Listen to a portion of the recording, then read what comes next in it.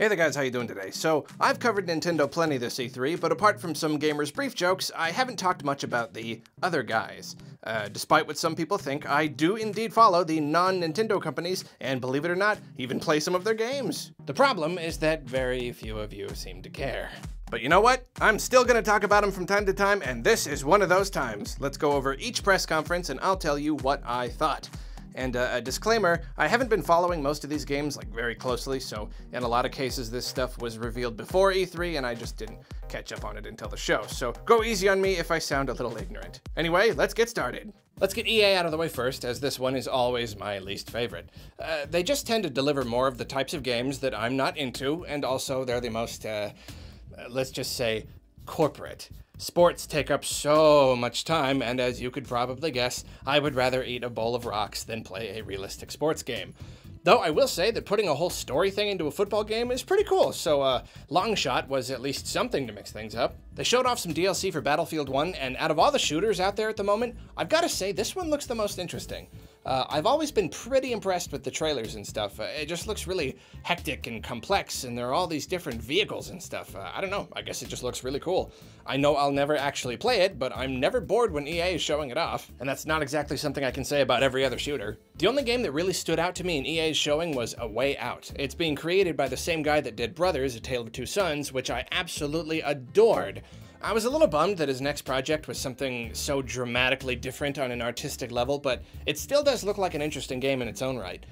In this world of online multiplayer, this guy crafted a game that's meant to be played with a friend right next to you. Together you play out this story about two dudes trying to escape from prison, and you can work together in all these interesting ways, and one guy's in a cutscene where one guy's walking around, and I don't know. I really suggest giving the game a look. It looks pretty cool. After that, the rest of the show was really just Star Wars Battlefront 2, not to be confused with Star Wars Battlefront 2.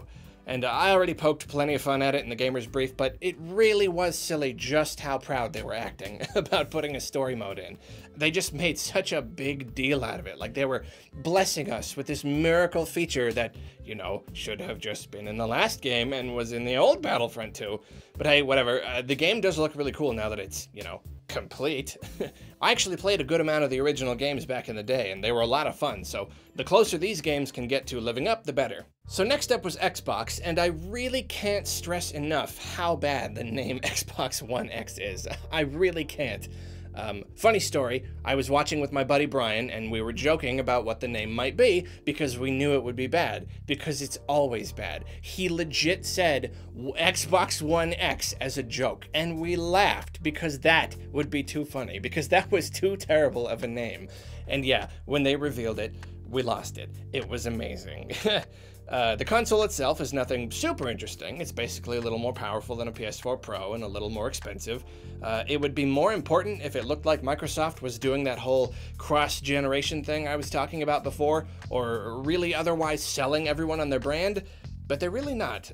There were very few big exclusives shown in the rest of the show, though that didn't stop them from throwing the word exclusive around like it was confetti. It was all timed exclusive and launch exclusive and console launch exclusive. I get what they were doing, but frankly, it was sad. It felt really desperate coming from such a big company. It's really just like, hey everyone, we really, really hope that playing multi-platform games with a little more power is more important than playing Sony's plethora of big exclusives.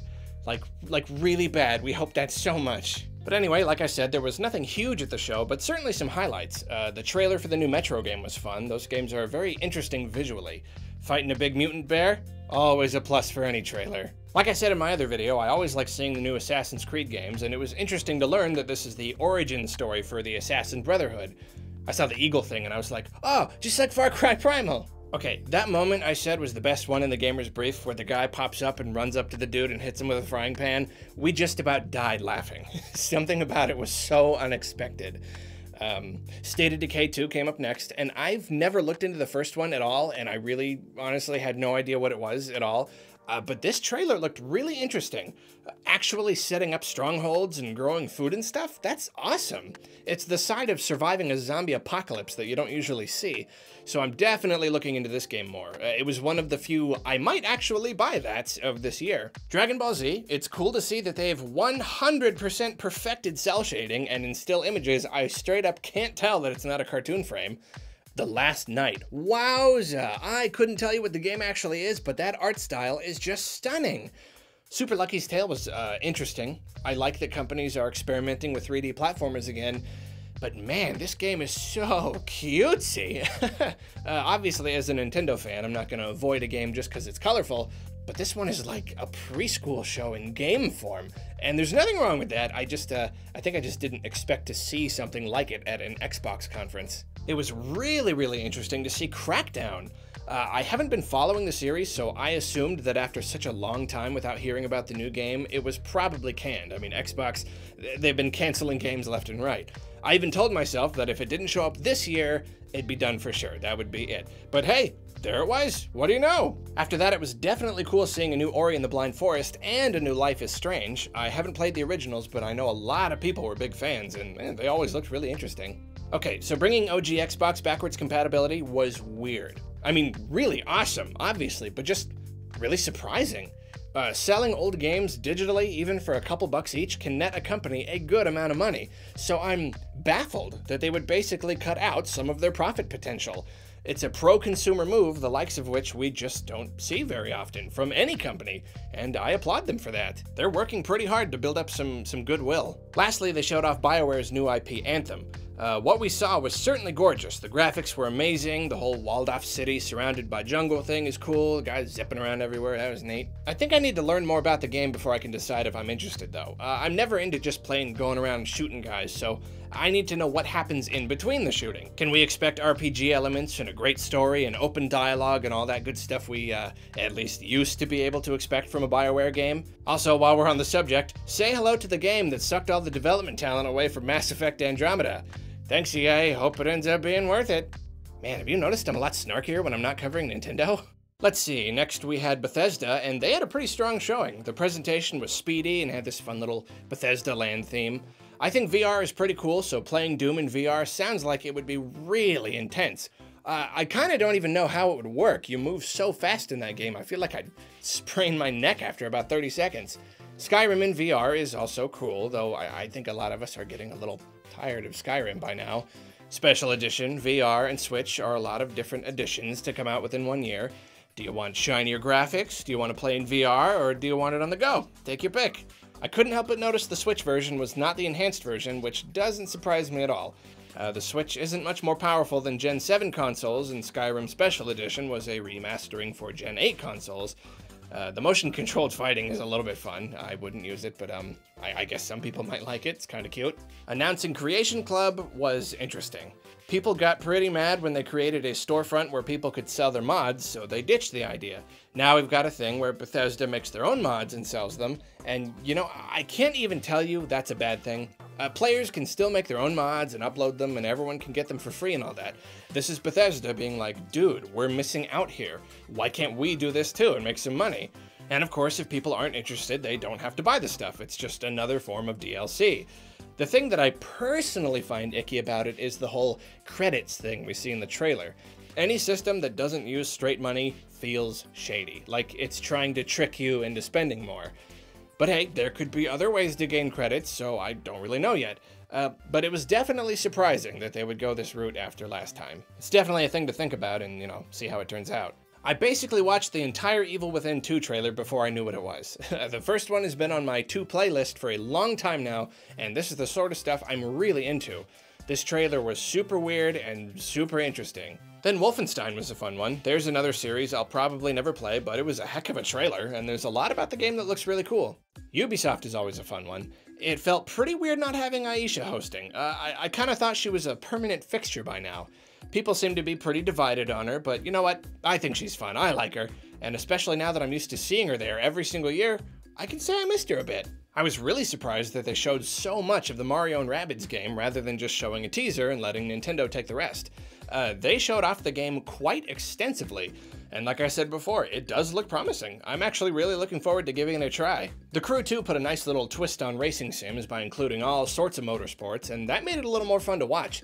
It's actually quite impressive that they can cram so many different events into one game, whereas most games are just like, Here's cars, you race cars, the end. The only problem was that the trailer they showed was way too long. It just never ended and it never switched up. It was just cars and planes and jet skis racing each other.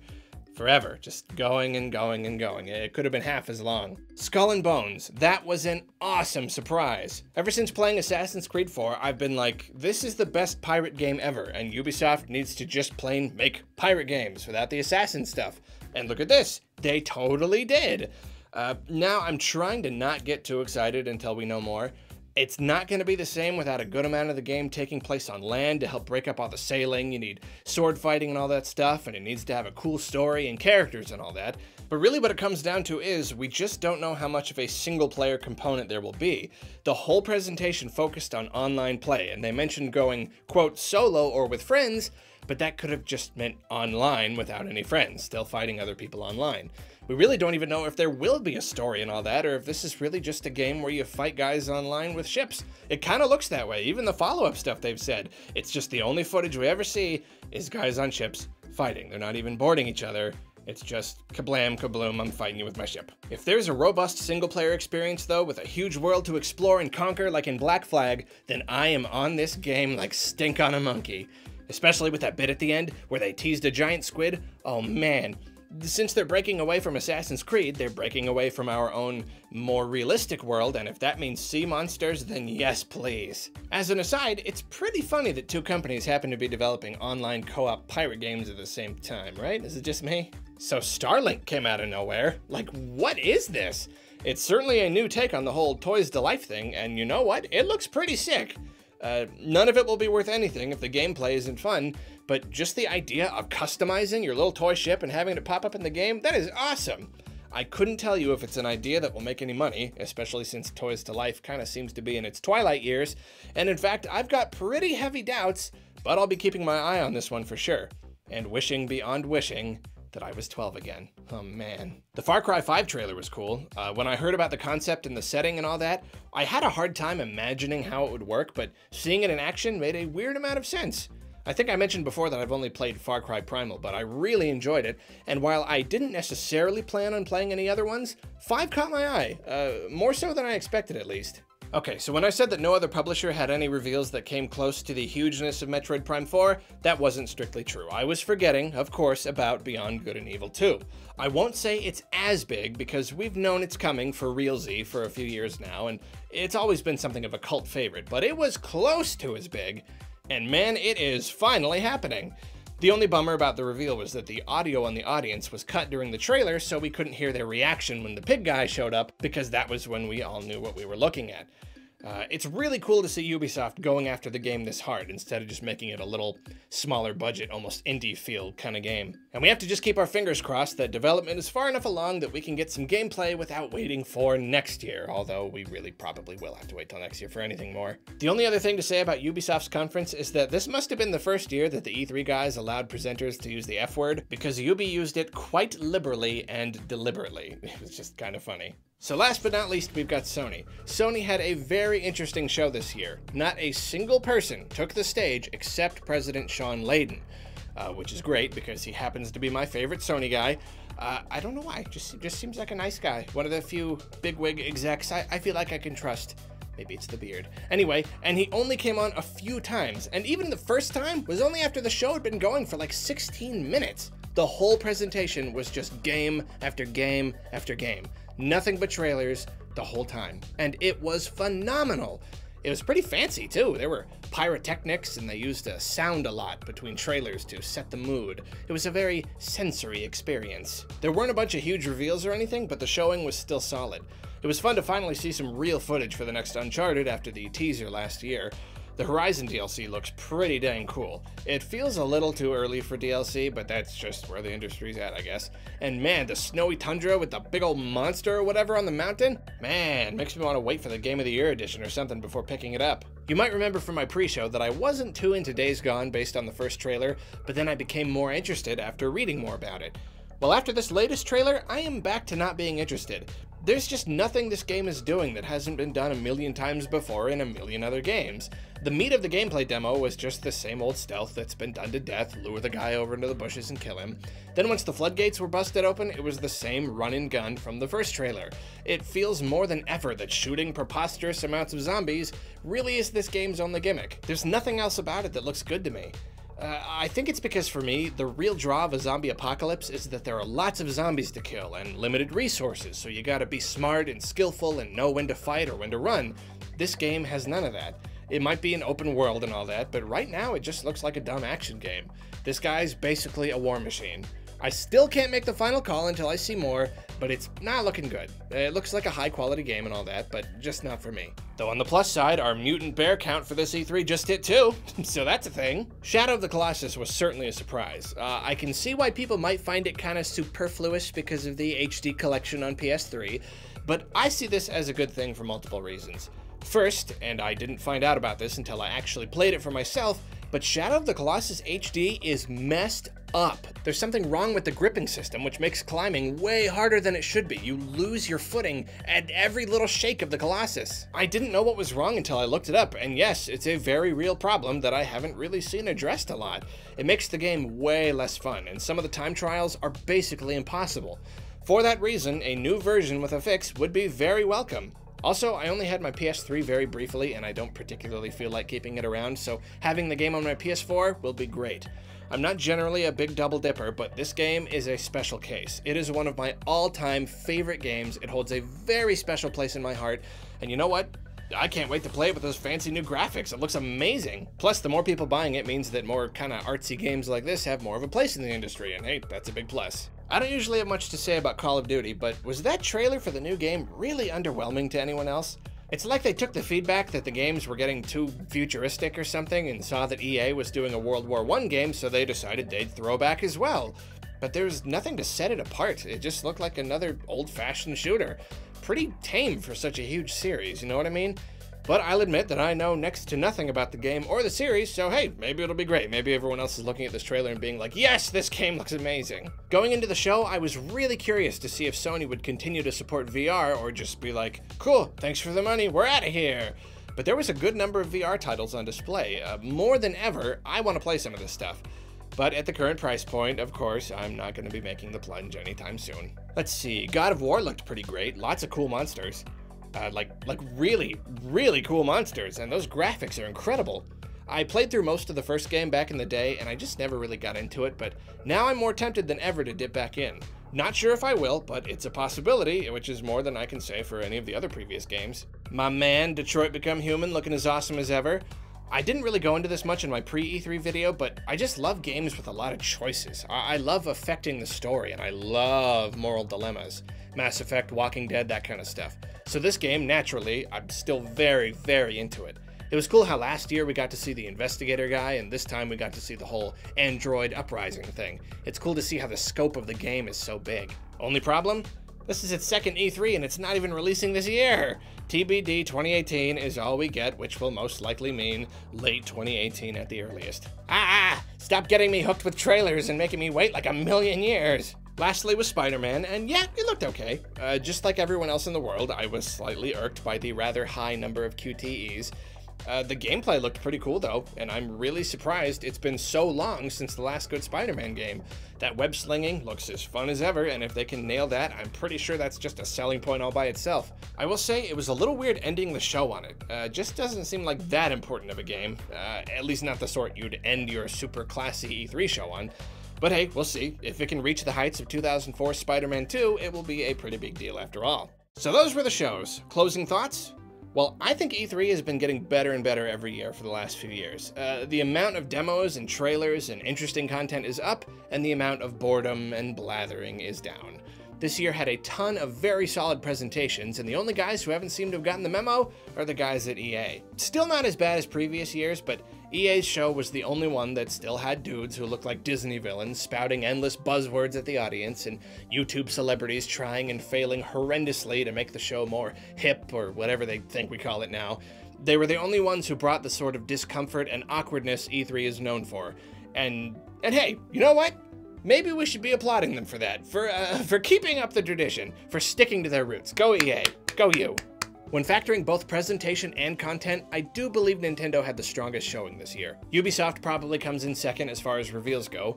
Beyond Good and Evil 2 was the second of what were probably this year's only 2 mega huge announcements, and they had Rabbids and Skull and Bones and Starlink and Far Cry 5 to help out. Strictly presentation-wise though, Sony had it hands down. Nintendo was only slightly weaker in this category because they held back just a little bit too much from the spotlight so they could show it during the Treehouse stream. But Sony was just like, here's a bunch of games, almost no chit-chat, and it was perfect. I mean, I don't think you could possibly ask for a better E3 presentation. It was everything we care about and only what we care about. Quite possibly the first E3 show to ever be purely perfect. Here it is, folks, E3 2017 Sony press conference, a historical moment for the event. Here's hoping they stick to the format from here on out. Whoa, that was a ton of stuff to cover. And you know, I'm sad that E3 is over, but I had a ton of fun and I hope you all did too. And assuming this video gets more than like 5 views, I'll see you next year with more of the other guys. See you later.